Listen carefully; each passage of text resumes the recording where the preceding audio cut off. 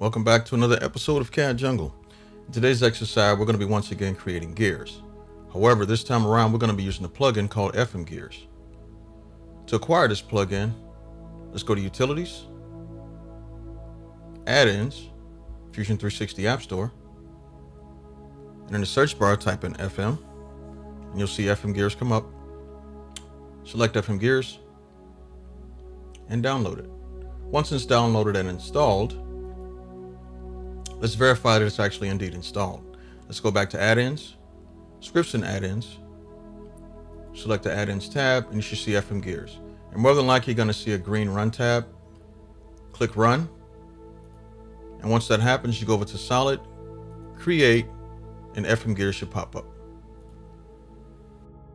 Let's go to Create, FM Gears. And it's just the menu that's going to come up. Now, I'm not going to take a deep dive into every single aspect of creating gears. Obviously, if you're going to be creating gears, you need to make sure that you select your own tolerances for the things that you're going to be using. The one thing I will point out is this. If you're going to be using metric, the gear teeth is going to be determined by your module. And if you're going to be using English, it's going to be determined by dimensional pitch. Under metric for module, the larger the number, the larger the gear teeth. Under English, for dimensional pitch, the larger the number, the smaller the gear teeth. Just keep in mind also that these numbers should not change if you're trying to sync gears together. If you change this, your gear size is going to be different and the gears will not line up. For this project, we're going to be using metric. Let's just go ahead and select the number of teeth to be 16. I want to go ahead and create another one. We're going to change the gear teeth to be 32. Keeping the modules the same.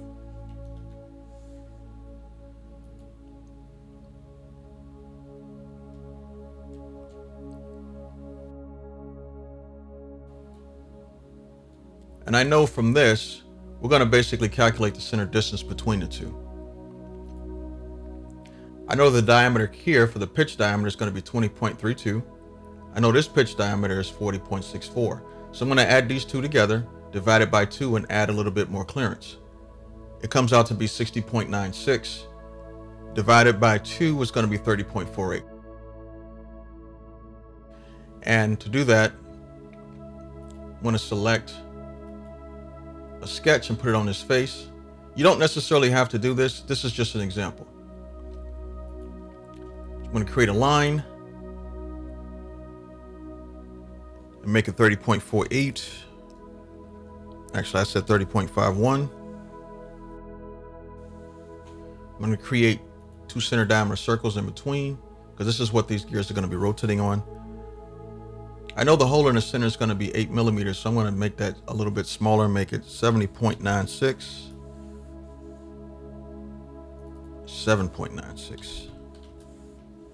I'm going to do the same here.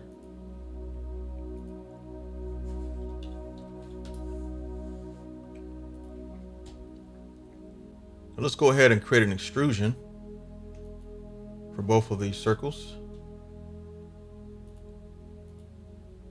Let's make it symmetric and just give it some numbers, nothing too crazy.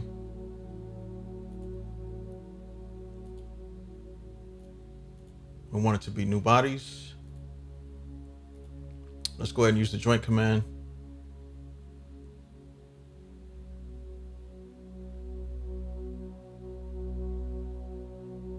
Select that center point, select that point there. And the motion is going to be revolute. Let's do the same for this gear here. Select joint. Make sure we rotate to the center.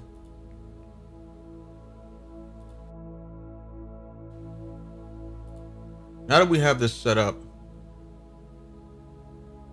let's select Assemble, Motion Link, because I want to basically link these two joints together. I'm going to select the joints to link. And I'm going to show you a little trick here. Revolute joint 1, I wanted to spin twice as fast. So I could do this. I could put a 2 here and a 1 here. And then reverse it. I know it needs to be twice as fast, so I'll just simply put in 32 and 16.